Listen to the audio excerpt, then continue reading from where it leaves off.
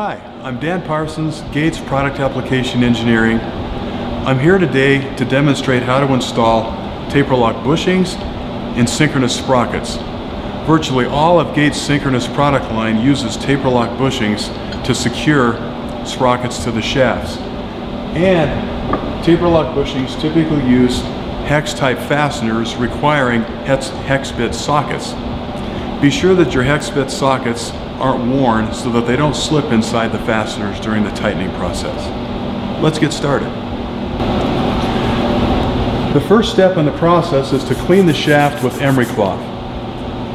Then place the key into the shaft. Note that for bushings with tight fitting bores, a screwdriver into the saw cut can sometimes help the fit.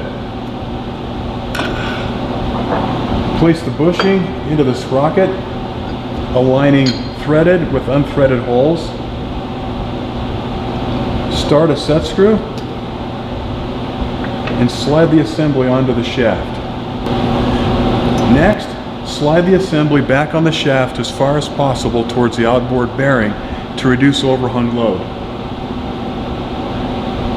Tighten the screws with the wrench set at the prescribed torque level in an alternating pattern until the wrench clicks once.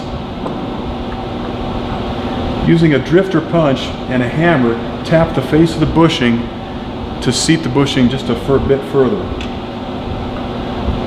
Then retighten the screws a final time in an alternating pattern until the wrench clicks once.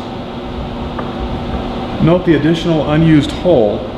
This hole is used during the disassembly process to separate the bushing and the sprocket. For further questions or discussion, give us a call at 303-744-5800 or shoot us an email at ptpasupport@gates.com. And thanks for watching today.